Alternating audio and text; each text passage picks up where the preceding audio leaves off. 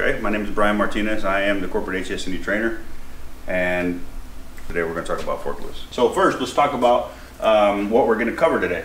Okay, we're going to talk about the fatalities that come with forklift operation, the types that we're going to use, how the forklift actually operates, and the hazards that are associated with the operation of the forklift, and how to use forklifts safely. So that's for us learning the right way to do it and the right way to use it. First of all, we want to make sure we understand that nobody under the age of 18 can drive a forklift, and that is an OSHA law. Okay, and what that means is that everybody across the country that's under OSHA's jurisdiction has to follow that rule. Some of the things that happen with it, okay, is people get complacent and they ignore some safety aspect when it comes to this. Some of the things that will cause us to have issues is if you're not trained properly. So being trained properly is very important. That's why we go through this. We bring everybody in through SUNT that's going to be using this piece of equipment. Being not familiar with the piece of equipment, regardless if you've been trained on a forklift before, depending on what type of forklift, you could have different types of capacities, mechanical sizes, and where the center of gravity is. So as we go through this, we got to make sure that we understand what machine you have and where the center of gravities are, where the stability triangle sits with certain kinds. Making sure we understand how to use the forklift in the correct manner, speed, those kind of things, and conditions, and then obviously certain parts being missing, adding parts, or being defective, and that's really a contributing factor of how these things work. So as we look through the stats, okay, we have typically about 35,000 serious injuries every year, 62 non-serious injuries every year, and OSHA estimates that 11% of all forklifts are involved in an accident every year. So that's quite a bit for every year. If you think some of this stuff, the fatal accident types are crush bys. We've talked about the struck bys, the caught betweens, those kind of things.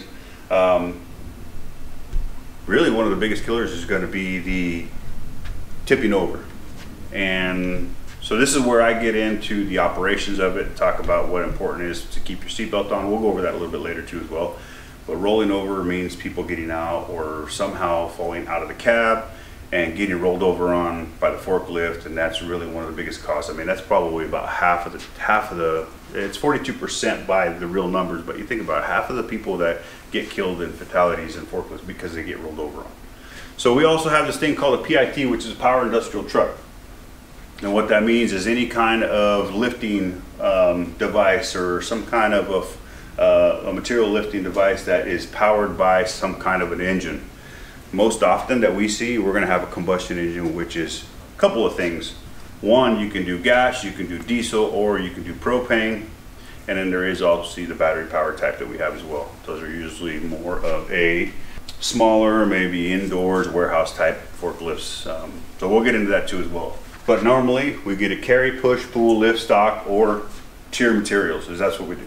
Another way of describing it is they use, they include standard forklifts and special forklifts and industrial vehicles. They're all regulated by the Division of Occupational Safety and Hazards. So let's talk about the list of the 7 types of P.I.T. So let's talk about the first one, the Class 1 electrical truck. It consists of an electric motor. Remember, we talked about the combustible engine, but we're going to start first with the electrical. It's got the counterweight in the rear, which is typical for every forklift.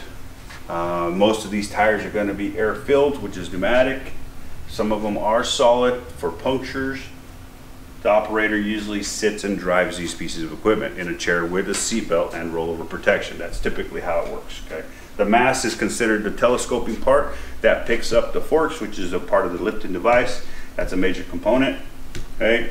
Obviously, for the rest of the for this particular type of forks, it's going to use a short 4-foot or a 5-foot fork in the front. They're not very big, usually for warehouse type stuff. So that's what makes the difference there. Okay. Very few of these forks, as we get into it, we'll see some other types of front-loaded platforms where people can actually sit on it, or people can actually stand on a platform being protected with a personal fall arrest system and then using it to pick materials. But we'll get into that in a second. Okay. Class 2 electric truck. It's considered still electrical motor. It's narrower than the one we just saw, the Class 1, because it fits through aisles and warehouses, those kind of things. They have solid tires, non-marking, those are for warehouse. Some of these forks on this type of equipment will go up and down and in and out and also side to side. There is some things called a Class 3 hand truck. Okay, the hand truck is what we consider like a pallet jack. It does have handles with brakes, direct steering controls through that thing. So they're pretty limited in the distance that they actually travel as far as up and down with material. Let's talk about the Class 4 truck real quick. Okay, this is very smooth tires. They're very limited in clearance, not very balanced very well to fit in between, what we call uneven terrain, dirt, soft soil, rocks, those kind of things. They don't really function really well. They're not an all-terrain thing. So most of these are for indoor or a controlled slab surface. They just have to stay in a smooth area so they can travel very well. Usually these are LPGs, which is petroleum gas, liquid petroleum gas, or it could be propane. They have some that are running on diesel and gas, but for the most part, because they are indoors, they are equipped with scrubbers. Now let's go into a Class 5 truck, and this one is typically gasoline diesel. The wheels and tires are going to be inflated with either foam, could be some air, or a combination of solid fill and air. And when you look at this right here, the wheels are more aggressive. They have tread on them. They're thicker for an outdoor scenario. And let's move into a Class 6 industrial truck. And what this means is most of these will have a electronic component, but it will be mostly a internal combustion engine. Obviously the tires are going to be the same. They're going to be solid or air filled or a combination of both. Most of these are specialty vehicles.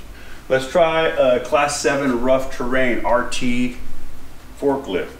We have different types of forklift with different attachments. They look a little bit different. The principle is always the same. We got larger pieces of equipment to pick up heavier stuff naturally. So if you look on the very right, there's a log yard truck which has an attachment to pick up logs. Very similar to how you would use a larger piece of equipment like a loader or some sort. The rough terrain mast forklift, which goes up and down, does not reach anywhere, but it does have a larger size forks and larger type equipment to pick up larger things. The most common ones that we use in the construction site is our rough terrain reach fork, and this gives us an ability to reach high, reach far in front of us, but this does not go left and right, so you will not have an ability to move the load left and right. There are ship containers which are similar to what we consider a reach fork. Pretty similar in principle, except for the fact that they have a different attachment. They're built for this process so they can actually grab and move containers on the shipyard. Very similar to one of those controlled environment type equipments where you have smoother tires, maybe less clearance.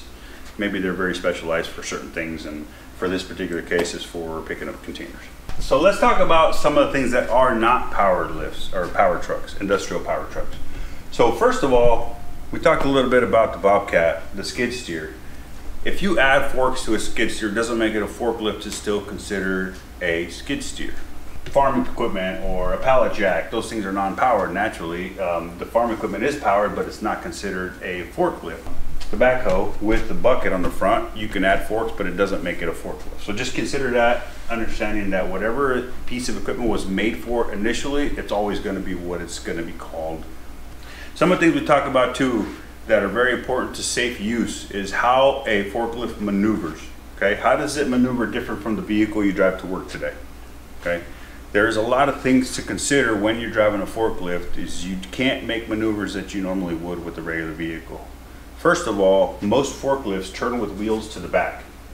The wheels in the back are usually your steering wheels.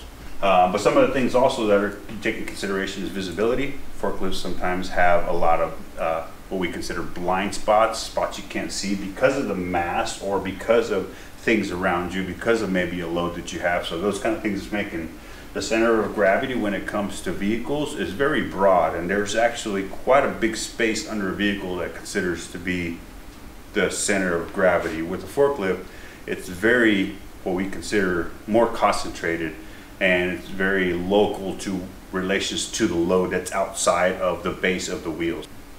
Not to mention some of the center of gravities may actually make a difference for height.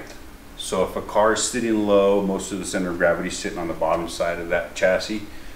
With the forklifts, sometimes with higher profile, it's going to have a little bit of different balance when it comes to that. The controls are different. The steering wheel may look the same as a 1936 Chevy, but the plastic steering wheels that come in a forklift, they're similar to what we use in a vehicle. They work the same way. You turn right, it goes right. You turn left, it goes left.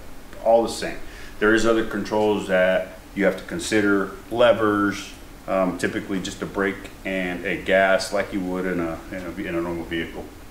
To end it all, it's got to be more heavier than most vehicles anyways. And the reason is because they have a lot of counterweights.